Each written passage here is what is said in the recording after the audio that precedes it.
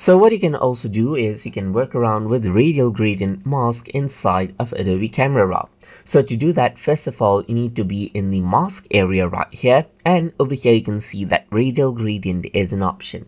So if I were to go around and click right here, then what happens is that I get the radial gradient. So I can simply go around and click and drag, and then I can select around the masking area just like this. I can push it and I can go around over here and pull it out onto the side just like this. And this is what you have. If I were to go around onto exposure, then you can see that this is what you have. You can change around the settings for that exact area of selection right here, and change around the temperature and the saturation as well. Similarly, you can go around and create a new mask right here, and then go around onto, let's say for example, radial gradient, and then add in another radial gradient as well, and then control out the radial gradient according to how you want.